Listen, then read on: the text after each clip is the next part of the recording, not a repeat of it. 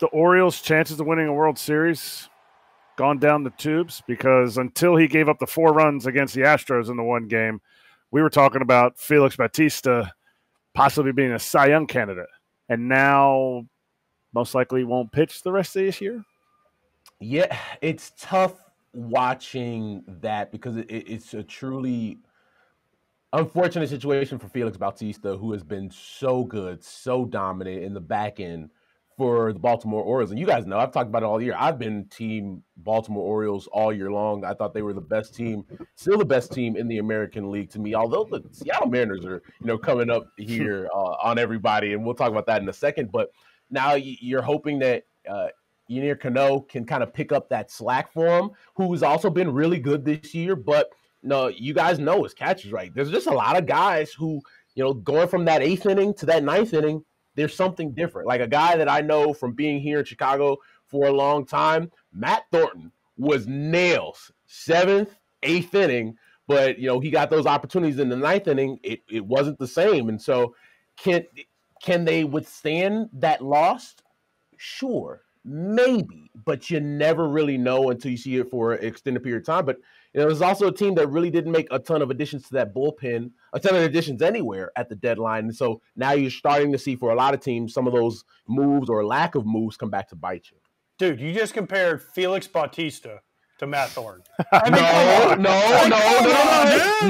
KJ, if you listen to what your buddy Russ Dorsey just said, he was I was comparing Yennier Cano to Matt Thornton because going from that 7th and 8th inning, you have to hear the context. Going from the 7th and 8th inning is different than pitching in the 9th. That's what I'm really talking about. I understand. You should have used somebody else. You should have used. I mean, Matt Thornton was a great pitcher in the 7th inning. You put him in the 9th, it was a different animal. I get what you were saying. That's all I was saying. I don't think Matt Thornton ever had a 1.4 ERA in a season either. So, I get it, Russ, but it's okay. Neither did Cano before this year. He figured something out. Matt Thornton was the same guy his whole career. Long career, too. Also, it's a difference in stuff, is it not? 100%. Oh, Thornton for sure. was basically a one-pitch guy. Listen, guys, I was talking about going from the 7th and 8th to the 9th. It's different. Okay. I forgive you, Russ. Hey, can I show you all this tweet that'll tie in our first 2 topics together? Sean McDonough is on WEEI and longtime football broadcaster as well. And after Mookie Betts homered this past weekend, he said, quote, "It's a trade that can never be defended and a stain that will never be erased. The trade of Mookie Betts by the Red Sox." And then Jason Gay on Twitter wrote, "Sean just suspended by Orioles." There it is. If you're watching on the YouTube show right now or on Stadium right now, besides listening to the pod. So, Russ, to tie it into the Baltimore conversation and to get into what you were talking about a little bit deeper, do you feel like Baltimore and Mike Elias, the GM of the ball club, is going to be hamstrung because they know that they can't trade away prospects even in future years when they're contending, because they are not going to re-sign those prospects and extend the ones that should be extended? If you catch my drift, they're going to have to be very careful. Their owner is telling them, we are now the Tampa Bay Rays. This is how we will be operating. Initially, he comes over to take the job, and they mention the Astros. They are not the Astros. They're not going to spend even close to the Astros, and the Astros have done a pretty nice job of keeping some of their core together. I think they'll keep Kyle Tucker. They signed Altuve long-term. I know they've let some guys go, like Correa and Springer, but it sounds like the Orioles aren't going to keep anyone, and that's going to hinder them, of course, in the offseason because they're not going to spend. But then during trade season, it's going to hold them back, too, in my mind, and that's why they didn't pick up another reliever. Yeah, it's really unfortunate, and like hearing all the comments that you guys talked about last week on the show, and understanding that long term it will prevent them from getting where they ultimately want to go as a organization on the field. Because if you're resigned to the fact already when you really just starting your window that, hey man, we're not going to be able to, keep all these guys together because you're talking about, well, this guy's going to get $200 million and this guy's going to get 150. Yes, because when you have good, young, talented players that you draft and you sign internationally and you develop into stars, those guys have to get paid. And because of that, you start to win as a ball club. And it's truly unfortunate that the fans of Baltimore have to hear that in a time where they should be more excited than they have been in the last 10 years, right?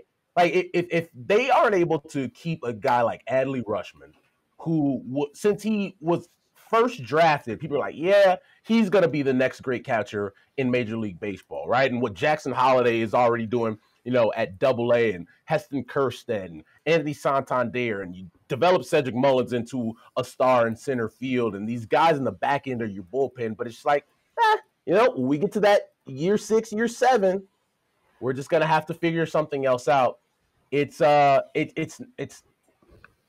a bad way to operate. It's such a bad.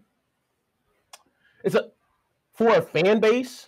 I couldn't imagine being a fan and hearing an ownership group tell you that when you're just supposed to start getting excited about what the next 5 to 6 years will be. Like, you're already disappointed and mad about what's going to happen down the road, and you haven't even gotten to enjoy the ride or the journey. Russ, I can't agree with you more with the Orioles ownership group. But before we get into that, I do have to say something. John Tomasi, the guy who wrote this tweet about McDonough, he probably made it up because he's been known to make shit up before. I'm not a fan. I actually would like to maybe do some illegal, things he might go to jail for to him. I played for the Red Sox. Off the street? Picking up alligators. That's what he meant. Who said they wanted to take somebody in the back alley? Tomasi's on that list for me. So baby. When I was with the Red Sox, let's just say he made up some shit without talking to me, and that kind of led to my downfall with the Red Sox.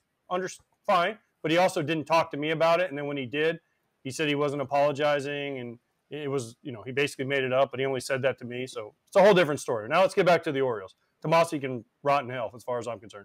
Now we'll get back to me, back to Angelos, right? Like, if I'm an Orioles fan, I hate this. We talked about this the other day. Like, Angelos, man, dude, sign Rutschman, sign Santander, sign Cedric Mullins, sign Henderson.